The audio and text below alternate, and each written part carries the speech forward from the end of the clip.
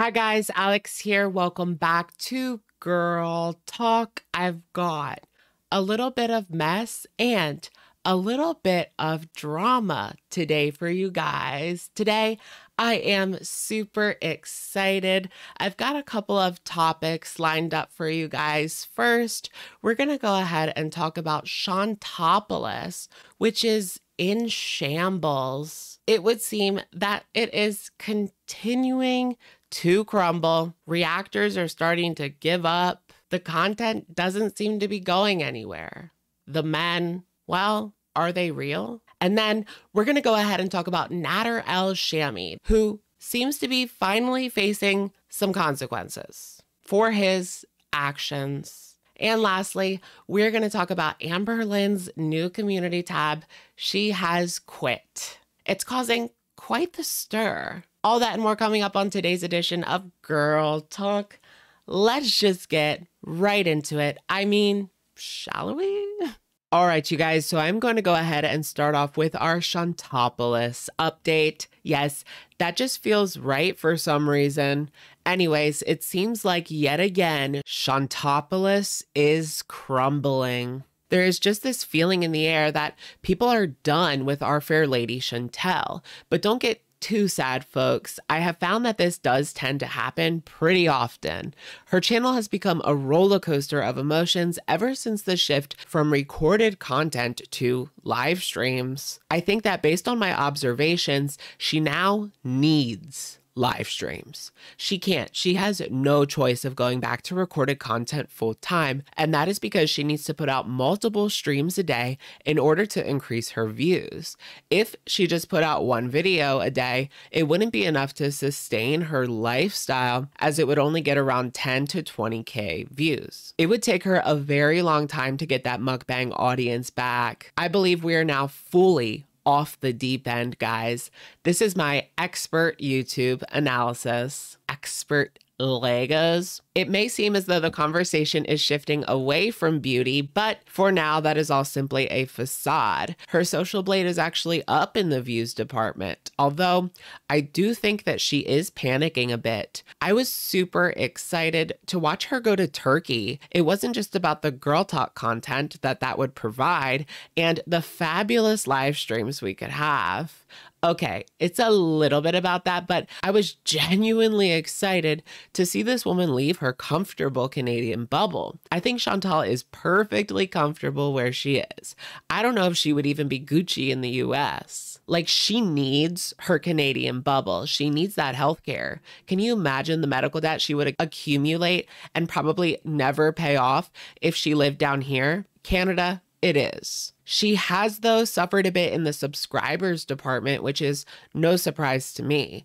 I think people like to punish her, and since the dislikes are off the table, why not just remove your subscription? That'll show her. At this rate, our queen will never hit that coveted 100K. How long has she been stuck weeble wobbling between 89 and 92K? It feels like a very long time. Anyways, I feel like this happens all the time with the Chantal community. People will be done. Chantal will plan some sort of like redemption arc that never comes to fruition. It's all part of the cycle. So she just came on live and said that today she just wanted to bees, which means she's just gonna sit there all day again. But I have noticed a couple of reaction channels actually noping out on her, which is something different and doesn't bode well for her. I have to say, a lot of the discourse around Foodie Beauty has been in relation to Nader al-Shami. She needs Nader. She feeds off of Nader. Nader feeds off of her. But that wasn't going to last forever. On Sunday's live stream, we spoke about how she's just not fun anymore. One of the reasons is that we cannot believe a single word that comes out of this woman's mouth. How fun is it to talk about a man that may or may not exist?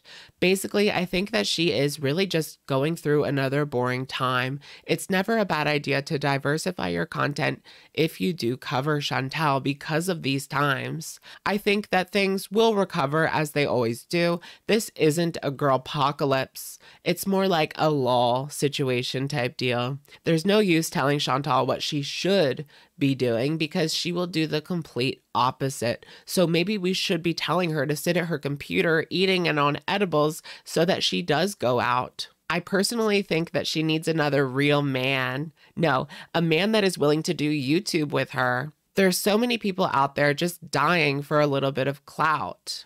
Go get him, Tiger. Things don't seem to be working out with Mr. Coffee. He's playing with her head. He wants to move to Ottawa, but he's going back to Montreal. He flips switch, according to Chantal. In my opinion, he's probably married. It's so sad. She needs to find someone new, someone that wants to be her YouTube boyfriend and not an I'll keep you my dirty little secret. So let's go ahead and address some of the recent alleged scams, shall we? Still not a single VIB has gotten a postcard. Is that a crime? I don't know. I noticed one of her VIBs bringing it up, but here's where I'm at. As long as nobody is making a stink about it, there isn't much to say. She's not ripping me off, so what do I know? There needs to be a victim for this to be a scam.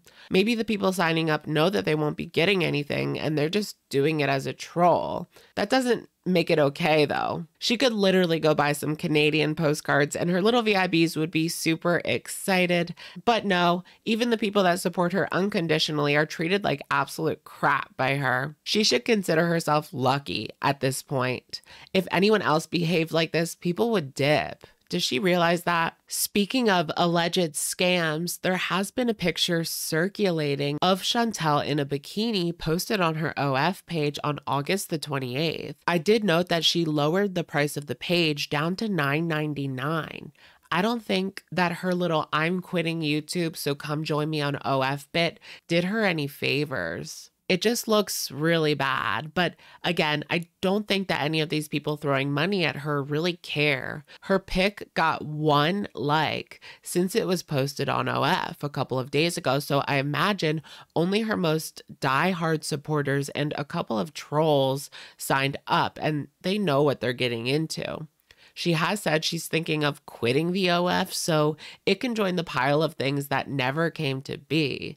Speaking of things that never came to be, the hot tub live stream. I did notice a couple of people grilling her in recent live streams about things that she says she's gonna do. She doesn't do them. The only one was taking Pete's to Pride. At least she did that. I vaguely remember her saying that she got a telly with a hot tub / jacuzzi. She changed her name to Hamaranth on Twitch. I thought she deleted her Twitch, but no, she changed the URL as well. Her most recent live stream before the lunch bees was an absolute bummer. She's claiming that the night before she had an amazing night with this man, but their connection is only in the bedroom. She wants love, but it's just not working out. I don't know if any of this is true, but I believe she should be starting up the glow up arc again. She needs to work on herself. She needs to respect herself, and then maybe she will be able to find a man that respects her. The funny part of this situation is when she was supposed to be with him, she was outed by Pete's, saying she was still at home, and then a couple of hours she was back on live stream. Is it bad that I want to come home in bees and fry wieners and melt cheese? Melted cheese bees later. So did she go? Probably not. Just add that to the pile of lives. Yeah, I'm feeling kind of constipated today. Anyways, okay, you guys, next I have some fabulous news about Nader al-Shami. Yes, it may not be exactly the news that we want, but it is a step in the right direction. I'm getting this info from a channel called Eerie Pepperoni, who has been giving updates on this situation very extensively. So now I'm going to say his name. I don't know. I'm just feeling very degaff. So word on the street is that Nader has actually had a video removed. The live stream in question was called I Love You, Yolanda. And it is being reported that his video had gotten taken down for harassment. In the video, he doxed and threatened people, and supposedly he did get a strike, and that means that he has been put in a timeout. Now, there is no way to tell exactly what is going on because Nader will not admit he is wrong in any way, but it is my understanding that this is his second warning. The first time you get a slap on the wrist, don't do that. It's only the second time that you are not allowed to post. It's unlike Nader to go MIA from his channel, so that's what I am assuming happened. The thing is I'm not a person that relishes in like removing people from socials. It's just not me. But Nader and Shani, if you know Shani, they have crossed that line for me. It's not an easy line to cross. You could be trashing me, dragging me to and fro, and I still wouldn't call for it. But this man clearly cannot be trusted with such a platform. At least we do have word out about who he is. Has Nader finally been caught? What's going to happen with the 10+ counterclaims that he has received back? He seems to be skating on some thin ice here. Oh my goodness, damn it, you guys. So I was just about to put the video up and I was going to get a picture of Nader to put in the thumbnail. And I looked at his video and he's scheduled a live stream called Keep Dreaming. I guess he's responding to the people that are saying that he got a strike. At this point, I'm assuming I'm going to keep the rest of the footage the way that it was because that was my opinion at the time. But I'm assuming that this was his first and so that they just gave him that slap on the wrist. Usually when they take a video down for those claims, that is a strike, but I don't know. I will let you guys know any updates in the future. Stay tuned on Girl Talk. All right, you guys, I wanted to take the time to do a little segment on ALR drama. Y'all know it never ends over there, but it seems like Amber has actually quit. So let me go ahead and share this community tab with you guys that has a lot of people upset. And I'll tell you guys who's really hurt by this community tab post. I'm sorry, but I am done with the read along. If I find another avenue to do it on, I will let you know, but I am so beyond tired of things getting tainted for me. We did say that she should put it on a different channel, but okay.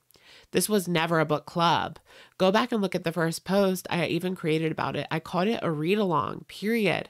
But so many people are having issues with how I am doing this, even though there are 0 rules for a read-along. To be honest, most read-alongs aren't even as conversation-based as much as I have been. A few shared opinions, sure, but not daily posts about each chapter. But somehow it still wasn't good enough, or I was doing something wrong, or trying to prove how smart I am, or I was being lazy with how I was doing the read along, etc. Like, what? This is simply something fun I thought we could do for people who are actually interested, but somehow people always seem to ruin everything for me, no matter what it is. If you do not understand why I am stopping this, be grateful. What? That you never had people treat you this way or make you feel the way that I do now, to the point of not being able to hold a damn read along anymore because there is so much negative energy surrounding it.